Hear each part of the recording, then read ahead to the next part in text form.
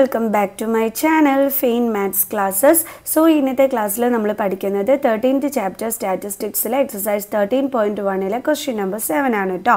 അപ്പോൾ എൻ്റെ ചാനൽ കാണുന്നവർ സബ്സ്ക്രൈബ് ചെയ്യാനും ലൈക്ക് ചെയ്യാനും മാക്സിമം ഷെയർ ചെയ്ത് സപ്പോർട്ട് ചെയ്യാനും മറന്നു പോകരുത്. സോ മിസ്സിൻ്റെ ചാനൽ 45K സബ് തികഞ്ഞിരിക്കുകയാണ് കേട്ടോ. സോ എല്ലാവരും ഇത്രയധികം സപ്പോർട്ട് ചെയ്തതിന് ഒരുപാട് താങ്ക്സ് ഉണ്ട് കേട്ടോ. ഓക്കെ, അപ്പോൾ നമുക്ക് ക്ലാസ് സ്റ്റാർട്ട് ചെയ്യാം. സോ 7th ക്വസ്റ്റ്യൻ ഇതാണ്. To find out the concentration of sulphur dioxide in the air in parts per million, that is ppm. The data was collected four 30 localities in A certain city and is presented below. അതായത് ഇവിടെ ഇപ്പോൾ survey നടത്തിയിരിക്കുന്നത് എന്തിനാണെന്ന് വെച്ച് കഴിഞ്ഞാൽ 30 ലൊക്കാലിറ്റിയിൽ, ഒരു certain സിറ്റിയിലെ 30 ലൊക്കാലിറ്റീസിൽ നടത്തിയ സർവേ ആണ് കൊടുത്തിരിക്കുന്നത്. എന്ത് സർവേ ആണ് നടത്തിയത്? എയറിലെ സൾഫർ ഡയോക്സൈഡിൻ്റെ അളവ്. അപ്പോൾ ഇത് കണ്ടെത്താനായിട്ടുള്ള ഒരു എന്താണ് ഇത് കണ്ടെത്താനല്ല, ഇതിൻ്റെ അളവ് എത്രയാണെന്നുള്ള ഓരോ ലൊക്കാലിറ്റീസിലും എങ്ങനെയാണ് ഇതിൻ്റെ അളവ് എന്നുള്ളതാണ് അവർ സർവേ നടത്തിയത്. ഓക്കെ, അങ്ങനെ 30 ലൊക്കാലിറ്റീസിലാണ് സർവേ നടത്തിയിരുന്നത്. സോ അതിൻ്റെ ഒരു ഇൻഫർമേഷനാണ് നമുക്ക് ഈ തന്നിരിക്കുന്നത്. അതായത് 0 to 0.04 വരെ ഉള്ളത് എത്ര ലൊക്കാലിറ്റീസിലാണ്? 4 ലൊക്കാലിറ്റീസിലാണ് ഉള്ളത്. അതേപോലെ തന്നെ 0.04 മുതൽ 0.08 വരെ ഉള്ളത് എത്ര ലൊക്കാലിറ്റീസിലാണ്? 9 ലൊക്കാലിറ്റീസിലാണ്. ഇങ്ങനെയാണ് നമുക്ക് ഈ ഒരു ഡേറ്റ തന്നിരിക്കുന്നത്. അപ്പോൾ ഇത് വെച്ചിട്ട് നമ്മളോട് എന്താണ് പറഞ്ഞിരിക്കുന്നത്? എയറിലുള്ള സൾഫർ ഡയോക്സൈഡിൻ്റെ അളവിൻ്റെ മീൻ കണ്ടുപിടിക്കാനാണ് പറഞ്ഞിരിക്കുന്നത്. സോ നമുക്ക് എന്ത് ചെയ്യാം? അത് കണ്ടുപിടിക്കാം. അപ്പം നമുക്ക് നേരെ എന്ത് ചെയ്യാം? ഇതേപോലെ കോളം രീതിയിൽ നമ്മൾ വരച്ചു. ദെൻ ഇനി നമുക്ക് എന്ത് കണ്ടുപിടിക്കണം? ക്ലാസ് മാർക്ക് കണ്ടുപിടിക്കണം. അതായത് XI കണ്ടുപിടിക്കണം. എന്താണ് ഫോർമുല?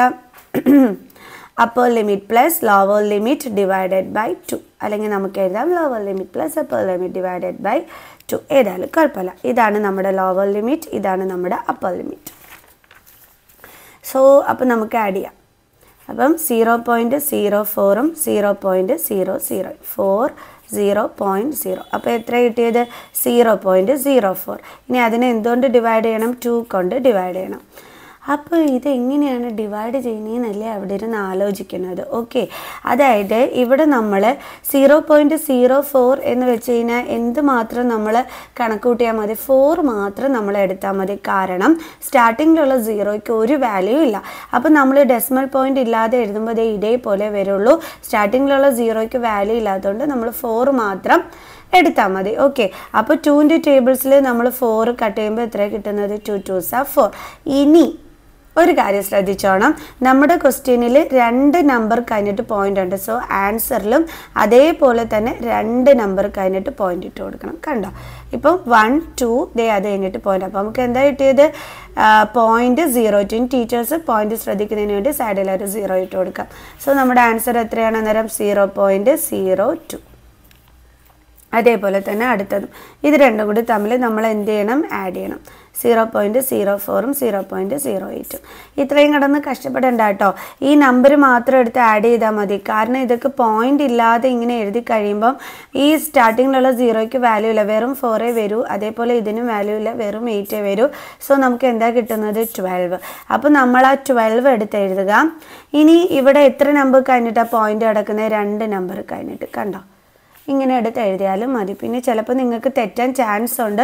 സോ അതുകൊണ്ട് തന്നെ ഇങ്ങനെ എഴുതാതിരിക്കുന്നതാണ് എനിക്ക് തോന്നുന്നു നല്ലത് കേട്ടോ. ഓക്കെ, ഇനി എന്ത് ചെയ്യണം? ഇതിനെ 2 കൊണ്ട് ഡിവൈഡ് ചെയ്യണം. സോ നമുക്കറിയാമല്ലോ ഇതിൻ്റെ സ്റ്റാർട്ടിങ്ങിലുള്ള 0യ്ക്ക് വാല്യൂ ഇല്ല. സോ 12 മാത്രം കണക്കൂട്ടിയാൽ മതി. അപ്പോൾ നമുക്ക് കട്ട് ചെയ്യുമ്പോൾ എന്ത് കിട്ടും? 6 കിട്ടും. പക്ഷേ ഇവിടെ 2 നമ്പർ കഴിഞ്ഞിട്ട് പോയിന്റ് ഉണ്ട്. സോ നമ്മൾ ഒരു 0 കൂടി ഇവിടെ ഇട്ട് കൊടുക്കണം. 2 നമ്പർ കിട്ടണമെങ്കിൽ നമ്മുടെ പോയിന്റും ഇട്ട് കൊടുത്തു. സോ ആൻസർ എന്താ കിട്ടിയത്? 0.06. ടീച്ചേഴ്സ് പോയിന്റ് ശ്രദ്ധിക്കുന്നതിന് വേണ്ടി സൈഡിലൊരു 0. ഇനി നമുക്ക് ഇത് രണ്ടും കൂടി തമ്മിൽ ആഡ് ചെയ്യാം. നിങ്ങൾ ആഡ് ചെയ്തിട്ട് തന്നെ എഴുതിക്കോ കേട്ടോ. ഇല്ലാന്നുണ്ടെങ്കിൽ നിങ്ങൾ പോയിന്റ് ഇടുമ്പോൾ തെറ്റിച്ചോളെ. കണ്ടോ? അപ്പോൾ എന്താ കിട്ടിയത്? 0.20. ഇനി എന്ത് ചെയ്യണം? നമ്മൾ ഇതിനെ 2 കൊണ്ട് ഡിവൈഡ് ചെയ്യണം. അപ്പോൾ ഇവിടെ സ്റ്റാർട്ടിങ്ങിലുള്ള 0യ്ക്ക് വാല്യൂ ഇല്ല. സോ 0 ഇല്ലാതെ എഴുതുമ്പോൾ നമുക്ക് 20 മാത്രമാണ് വരുന്നത്. സോ കട്ട് ചെയ്യുമ്പോൾ എന്താ കിട്ടുന്നത്? 10 അല്ലേ? സോ അതുപോലെ തന്നെ നമ്മളിവിടെ എഴുതുക. എന്നിട്ട് 2 നമ്പേഴ്സ് കഴിഞ്ഞിട്ട് പോയിന്റ് ഉണ്ട്. സോ നമ്മളിവിടെ ഇട്ട് കൊടുക്കുക. പോയിന്റ് ശ്രദ്ധിക്കുന്നതിന് വേണ്ടിയിട്ട് സൈഡിലായിട്ട് 0 കൂടി ഇട്ട് കൊടുക്കുക. അപ്പോൾ നമുക്ക് എന്താ കിട്ടിയത്? 0.10. കണ്ടോ? ഇനി അടുത്തത് നമ്മൾ ഇതേപോലെ വീണ്ടും വീണ്ടും ചെയ്ത് കഷ്ടപ്പെടേണ്ട. ഇവിടുത്തെ ഒരു ഗ്യാപ്പ് നമ്മൾ നോക്കുക, അതായത് ഡിഫറൻസ്. അതായത് 0.06 നിന്നും 0.02 എന്നും മൈനസ് ചെയ്യുക. അപ്പോൾ എന്ത് കിട്ടും നമുക്ക്? 0.04 ആണല്ലോ. അപ്പം നമ്മൾ ആലോചിക്കുക, എന്നിട്ട് ശരിക്കും പറഞ്ഞാൽ ഇവിടെ 0.04 ആഡ് ചെയ്തിട്ടാണ് അടുത്തടുത്ത നമ്പേഴ്സ് എഴുതിയിരിക്കുന്നതെന്ന്. ഇതേ നിങ്ങൾ തന്നെ നോക്കിക്കേ, 0.06 ഇതിൻ്റെ കൂടെ 4 ആഡ് ചെയ്യുമ്പോഴേ നമുക്ക് 0.10 കിട്ടുന്നത്. സോ അപ്പോൾ ഇവിടെ എന്താ ചെയ്തിരിക്കുന്നത്? 4 ആഡ് ചെയ്തിട്ടാണ് പോയിരിക്കുന്നത്. അതായത് 0.04 ഇത് ആഡ് ചെയ്തിട്ടാണ് താഴോട്ട് പോയിരിക്കുന്നത്. സോ അപ്പോൾ അടുത്തടുത്ത നമ്പേഴ്സ് കണ്ടെത്താൻ നമ്മൾ എന്ത് ചെയ്താൽ മതി? 0.04 ആഡ് ചെയ്ത് പോയാൽ മതി. മനസ്സിലായ എൻ്റെ മക്കൾസിന്? അല്ലാതെ ഓരോന്നും എടുത്ത് ഇത് തമ്മിൽ പ്ലസ് ചെയ്ത് പിന്നെ അതിനെ 2 കൊണ്ട് ഡിവൈഡ് ചെയ്ത് ചെയ്യാനായിട്ട് നിങ്ങൾ എന്താണ് കഷ്ടപ്പെടേണ്ട. നിങ്ങൾ എന്ത് ചെയ്താൽ മതി? ഇവർ തമ്മിലുള്ള ആ ഒരു ഗ്യാപ്പ് കണ്ടുപിടിക്കുക, അതായത് ഡിഫറൻസ് കണ്ടുപിടിക്കുക. അപ്പം നമ്മൾ ഡിഫറൻസ് കണ്ടുപിടിച്ചപ്പോൾ നമുക്ക് എന്താ കിട്ടിയത്? 0.04. ഇനി നമ്മൾ എന്ത് ചെയ്താൽ മതി? താഴോട്ട് അന്നേരം 0.04 ആഡ് ചെയ്ത് പോയാൽ മതി. ആദ്യത്തെ 3 നമ്പർ എപ്പോഴും ഒന്ന് കണ്ടുപിടിച്ചോണം കേട്ടോ. സോ ഇനി ഇതിൻ്റെ കൂടെ നമ്മൾ 0.04 ആഡ് ചെയ്യുമ്പം നമുക്ക് എന്താ കിട്ടുന്നത്? 0.14. വീണ്ടും നമ്മൾ ഇതിൻ്റെ കൂടെ 0.04 ആഡ് ചെയ്യുമ്പോൾ എന്ത് കിട്ടും നമുക്ക്? 0.18 എന്ന് കിട്ടും. ഇനി വീണ്ടും നമ്മൾ എന്ത് ചെയ്യണം? 0.18ൻ്റെ കൂടെ 0.04 ആഡ് ചെയ്യണം. 1212.0. അപ്പോൾ നമുക്ക് എന്താ കിട്ടിയത്? 0.22. കണ്ടോ? എളുപ്പമാണ് ചെയ്യാൻ, കുഴപ്പമൊന്നുമില്ല കേട്ടോ. ഇനി നമ്മളിവിടെ എന്ത് മെത്തേഡ് യൂസ് ചെയ്യുമെന്ന് ചോദിച്ചു കഴിഞ്ഞാൽ നമുക്കങ്ങ് ഡയറക്റ്റ് മെത്തേഡ് യൂസ് ചെയ്യാം. കാരണം എന്താണെന്ന് വെച്ചാൽ നമ്മൾ അസ്യൂംഡ് മീൻ മെത്തേഡൊക്കെ യൂസ് ചെയ്യുകയാണെന്നുണ്ടെങ്കിൽ ഇനി വീണ്ടും നമ്മൾ DI ഒക്കെ കണ്ടുപിടിക്കാൻ നിൽക്കണം. ഒന്നാമത് ഡെസിമൽ പോയിൻ്റ് ആണ്, അപ്പോൾ അതിൻ്റെ മൈനസൊക്കെ ചെയ്ത് നിങ്ങൾ തെറ്റിക്കാൻ ചാൻസ് കൂടുതലാണ്. സോ ബെറ്റർ ഡയറക്റ്റ് മെത്തേഡ് ചെയ്യുന്നതായിരിക്കും. അപ്പോൾ നമ്മൾ മീൻ ബൈ ഡയറക്റ്റ് മെത്തേഡ്. നമ്മുടെ ഫോർമുല എന്താണ്? H bar is equal to sigma Fi Hi by sigma Fi. So അപ്പോൾ നമുക്ക് എന്ത് വേണം? Fi Hi വേണം. Fi എന്ന് പറഞ്ഞാൽ ഏതാണ്? നമ്മുടെ ഫ്രീക്വൻസി. അപ്പോൾ നമുക്ക് കണ്ടുപിടിക്കാം. എന്താ ചെയ്യേണ്ടത്? ഇത് രണ്ടും കൂടി തമ്മിൽ മൾട്ടിപ്ലൈ ചെയ്താൽ മതി. അയ്യോ, ഡെസിമൽ പോയിന്റ് പാടാണല്ലോ എന്ന് വിചാരിക്കേണ്ട. മിസ് ആദ്യമേ പറഞ്ഞു തന്നു സ്റ്റാർട്ടിങ്ങിലുള്ള 0ക്ക് വാല്യൂ ഇല്ല, സോ നമ്പർ മാത്രം എടുത്താൽ മതി. അപ്പോൾ 4 2s are എത്ര കിട്ടും? 8. ഇനി നമ്മുടെ ക്വസ്റ്റ്യനിൽ എന്തുണ്ട്? 2 നമ്പർ മാറിയിട്ട് ഡെസിമൽ പോയിന്റ് ഉണ്ട്. സോ ആൻസറിൽ ഇട്ട് കൊടുക്കണം. ഇവിടെ ഒരു നമ്പറേ ഉള്ളൂ, അപ്പോൾ സൈഡിൽ ഒരു 0 ഇടുക, ദെൻ പോയിന്റ് ഇടുക. കണ്ടോ? ഇനി ടീച്ചേഴ്സ് ഈ പോയിന്റ് ശ്രദ്ധിക്കാൻ വേണ്ടിയിട്ട് എപ്പോഴും നമ്മൾ ഇങ്ങനെ ഒരു 0 ഇട്ട് കൊടുക്കുക, നല്ലതായിരിക്കും. അടുത്തതും അതേപോലെ തന്നെ 9 ഇൻറ്റു ഇവിടുത്തെ നമ്പർ മാത്രം, അതായത് 6. 9 ഇൻറ്റു 6 എത്രയാണ്? 54. ഇനി എന്താണ്? 2 നമ്പർ കഴിഞ്ഞിട്ട് പോയിന്റ് ഇടണം. ഇത് ഇട്ട് കൊടുത്തു, സൈഡിൽ 0 ഇട്ട് കൊടുത്തു. ഇനി ഇതേ 9ഉം ഇവിടുത്തെ നമ്പർ എന്ന് പറയുമ്പോൾ സ്റ്റാർട്ടിങ്ങിലുള്ള 0ക്ക് എന്താണ്? വാല്യൂ ഇല്ല. സോ അപ്പോൾ നമ്മൾ ഈ 10 മാത്രം എടുത്താൽ മതി. 9 ഇൻറ്റു 10 എത്രയാണ്? 90. സോ ഇവിടെ 2 നമ്പർ കഴിഞ്ഞിട്ട് പോയിന്റ് ഉണ്ട്, നമ്മളും ഇട്ട് കൊടുത്തു. ഇനി സൈഡിൽ എന്ത് ഇട്ട് കൊടുക്കുക? 0. ഇനി 2 ഇൻറ്റു നമ്മൾ എന്താ ചെയ്യേണ്ടത്? 14. കാരണം ഇതിന് വാല്യൂ ഇല്ല അല്ലേ? സോ നമ്മൾ 2 ഇൻറ്റു 14 ചെയ്താൽ മതി. 2 ഇൻറ്റു 14 ചെയ്യുമ്പോൾ നമുക്ക് എത്രയാണ് കിട്ടുന്നത്? 14 2s are നമുക്ക് 28 എന്ന് കിട്ടും അല്ലേ? ഓക്കെ, അപ്പോൾ നമുക്ക് 14 2s are 28. അപ്പോൾ നമുക്ക് ഇവിടെ എന്താ കിട്ടും? 0.28 എന്ന് വരും. കാരണം 28 ആണ്. പിന്നെ ഇവിടെ 2 നമ്പർ കഴിഞ്ഞിട്ട് പോയിന്റ് ഇട്ട് കൊടുക്കണം.